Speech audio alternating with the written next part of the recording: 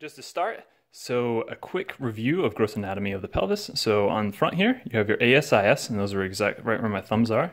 You have your pubic tubercles, which is right here.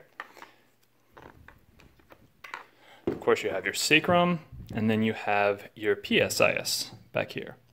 Okay. All right, so generally what you would do is you would start with your motion testing. So there's two major motion tests that determine which side is actually dysfunctional, or which innominate is actually stuck.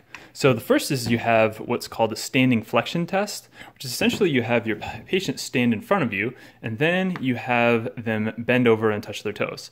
And what happens in this one is whatever side, whatever innominate that is dysfunctional will catch on the sacrum because it's stuck, jammed or so against the sacrum. So it'll move further. So as they're bending forward, one will kind of catch and move forward more so than the other side. And that's how you know which side is actually dysfunctional. So in this case, so if my right side kind of caught and went up like that, you follow the PSIS up with your thumbs. So that would be a right-sided lateralization, or you would know that you have a problem on the patient's right innominate.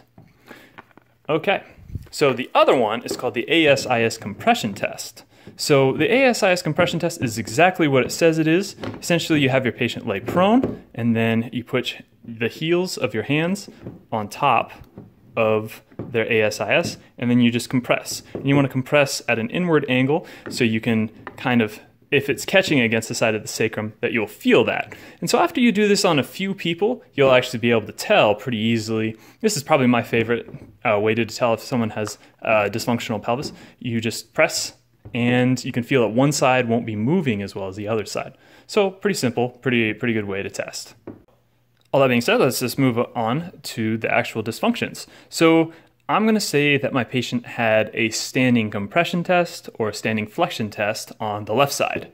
So it's always the patient's left, so this would be this side right here. So we're going to say this side is the dysfunctional side. So the first dysfunction is called an anterior rotation.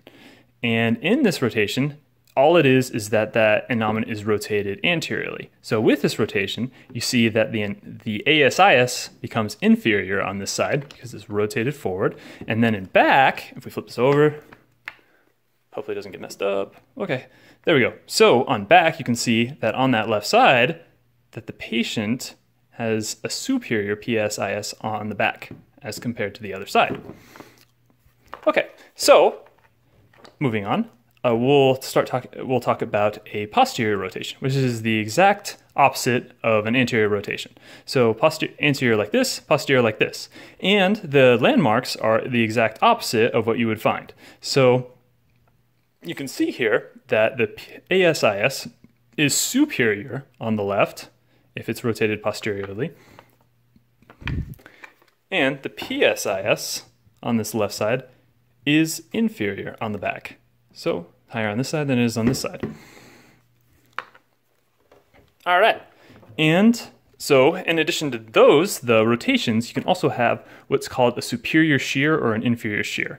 And so I'm going to have to break my SI joint here in order to show you this one a little bit better. So a superior shear or an inferior shear is just on the innominates is just that side is higher or that side is lower. So superior shear, you're going to have superior landmarks on the front and on the back. You see back here that PSIS is way higher. And this is way exaggerated. This is like an open book pelvis that you would probably see on your emergency medicine rotation. So that's not an osteopathic dysfunction, but for demonstration's sake. Okay, so, and an inferior shear is exactly the opposite. You would just have everything inferior in the front. So you would see that the ASIS is inferior and the PSIS is inferior. Okay.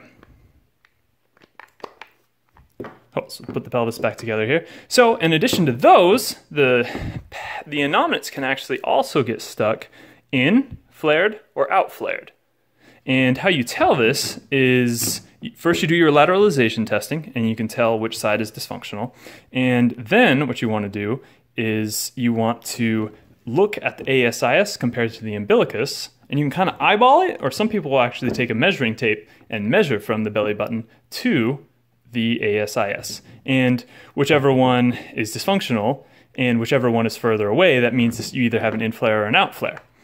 So, and exactly what you would think it is, that an out-flare is stuck out like this, in-flare is stuck in like this. So these are actually very common after childbirth. I'm sure they probably have a test question with that somewhere. It seems like I've seen one in a question bank at one point. Somebody had a baby, and their umbilicus is further away from their ASIS on one side than the other side, and that's how you would know what they were talking about. They were talking about an innominate. Okay. So the last kind of dysfunctions that I'm going to talk about are the superior pubic shear and the inferior pubic shear. So these are mostly isolated to right here at the symphysis pubis, and you can see that you have this pubic tubercles right here. So these can be isolated or in combination with an innominate dysfunction. But all you would see here is a superior pubic shear would mean that one side's higher than the other, and an inferior pubic shear would mean that one side is lower than the other. And that's all that is. And you can diagnose this with a compression test. Basically, that's that test that you're just pushing down on the pubic shear right there. Okay, and so to finish, we're just going to put everything all together. So for example, say a question gives you the following exam findings. So the standing flexion test is positive on the right, so we're going to say this positive on this side, and the ASIS is superior on the right, and the PSIS is inferior on the right. And what kind of dysfunction is most likely present in this patient?